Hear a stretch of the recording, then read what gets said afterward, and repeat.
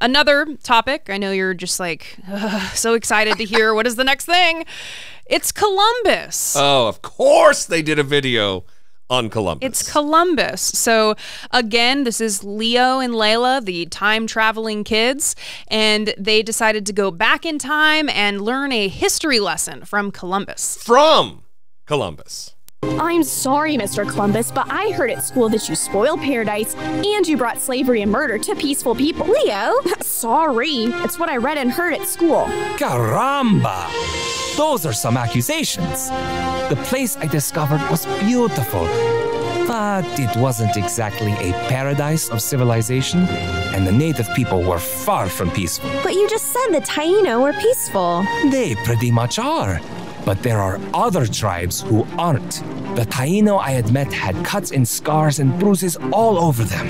I asked why, and they told me about the Caribs, who are vicious, warring cannibals. Cannibals? Like they Eat people, see. Whoa. Right? Hey, all the things that are bad in the world I come from, jealousy, lying, murder, war, it all exists in the land I just found too. But in Europe, we draw the line at things like eating people and human sacrifice. Some of the native folks from where I just left do those things regularly. So, these people in your time who think it was a peaceful paradise are misinformed. Or lying. Yeah, but what about slavery? You didn't deny that. Deny? No. Slavery is as old as time and has taken place in every corner of the world. Even amongst the people I just left. Being taken as a slave is better than being killed, no? I don't see the problem. Well, in our time, we view slavery as being evil and terrible. Ah, magnifico, that's wonderful. I am glad humanity has reached such a time. But you said you're from 500 years in the future? How can you come here to the 15th century and judge me by your standards from the 21st century? For those in the future to look back and do this is, well, estupido. Are you calling me dumb? Certainly not. I can tell you're a very smart young lady, but the idea of throwing away the past because of your present values is... Listen, I love and am thankful for the ancient Greeks, but they did lots of things that here in 1493 I do not agree with. They permitted lifestyles and worshiped gods that, as a Christian, I think is very bad. But that doesn't mean I shouldn't respect and honor all the incredible and amazing things they did. So, good and bad is based on the time you live in? That is a great question. I told you I knew you were smart. Some things are clearly bad, no matter when they happen. But for other things, before you judge, you must ask yourself, what did the culture and society of the time treat as no big deal? Not everyone can time travel as you do and see how normal becomes very not normal. So who knew? Who knew that we would get content from Dennis Prager making the case for moral relativism? Yeah, no kidding. Normally, it's moral absolutism from Dennis Prager because he's a religious fundamentalist that believes God has determined what is inherently right and wrong. Yeah, oh yeah. Very, very explicit about it. Yeah, but now suddenly we need to incorporate the cultural contexts in which people come from to determine what is right and wrong. Could it be a more problematic... I mean, the only way to make that accent worse is like, I'm a puncher you in the face. You know what I mean? He's like the Chef Boyardee guy in the 50s in the commercials. Yeah, the accents are not strong. Not strong. Let me just enlighten a few people who may not know a lot about Christopher Columbus. We're going to time travel right now and meet him? Well, we're going to go back 16 years to a Guardian article. So yeah, a little bit of time travel. Christopher Columbus was known as a maniac and an abusive psycho by his own contemporaries. He was made governor of this Spanish colony and ended up in shackles, brought back to Spain to face trial.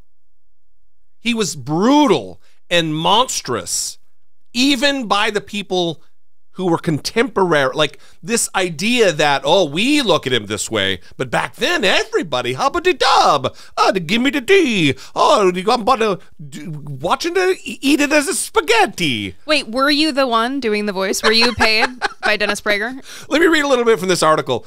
Lost document reveals Columbus as tyrant of the Caribbean. Christopher Columbus, the man credited with discovering the Americas, was a greedy and vindictive tyrant who saved some of the most violent punishments for his own followers, according to a document uncovered by Spanish historians. As governor and viceroy of the Indies, Columbus imposed iron discipline on the first Spanish colony in the Americas in what is now the Caribbean country of the Dominican Republic. Punishments included cutting off people's ears and noses, parading women naked through the streets, and selling them into slavery. And once again, before I read these final 3 paragraphs, these are not indigenous people. If he's treating his own, the people who share his culture and his heritage and his religion, if he's treating them like this, how in the fuck do you think he was treating what we commonly refer to as Indians or the indigenous? Mm-hmm. Columbus's government was characterized by a form of tyranny. Consuelo Varela, a Spanish historian who has seen the document, told journalists, one man caught stealing corn had his nose and ears cut off, was placed in shackles, and was then auctioned off as a slave. A woman who dared to suggest that Columbus was of lowly birth was punished by his brother Bartolome, who had also traveled to the Caribbean. She was stripped naked, the woman who accused him, or said this of him, was stripped naked and paraded around the colony on the back of a mule. Bartolome ordered that her tongue be cut out, said Miss Varela. Christopher congratulated him for defending the family. So, according to Dennis Prager and PragerU, a wonderful man. Oh, it's no problem. But, you know, the facts of history and the documentation that has been laboriously pored over by historians tells a different picture. In fact, like I said, he was arrested and brought back to Spain in shackles on a ship and fired from his job as governor and viceroy of the Indies. Well, and this was actually a prominent theme throughout the videos whenever slavery came up, is that they would talk about, like you heard in this clip, that slavery is as old as time, it existed all over, and that it was just the way things were, and so how can you come back and judge us? And we've had conversations like this with people in recent months, and I think anytime you are talking about presidents, for example, this comes up too, right? And the thing is, the enslaved people, they probably knew it was wrong. Right.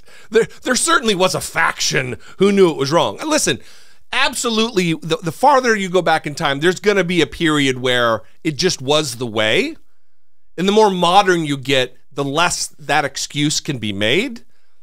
But that's not, there is no nuance here with the Dennis Prager curriculum that is now fully approved, free from arrest or firing, excuse me, for teaching in elementary schools in Florida. Yeah, I also want to say that clip reminded me of my own indoctrination because I was raised by white supremacist parents, and I remember in 4th grade, my mom actually came to the school and demanded that I sit outside of the classroom during a lesson on Native people. And part of that was because when I got home, you know, we were told the quote unquote true history that the school wasn't teaching us about how violent the population was and how they scalped blonde women for their pretty blonde hair. And I mean, of course, this little cartoon is less severe than that. But really, it's of the same spirit, I think. They're trying to get at the same things, which is to justify horror by indoctrinating and telling kids lies.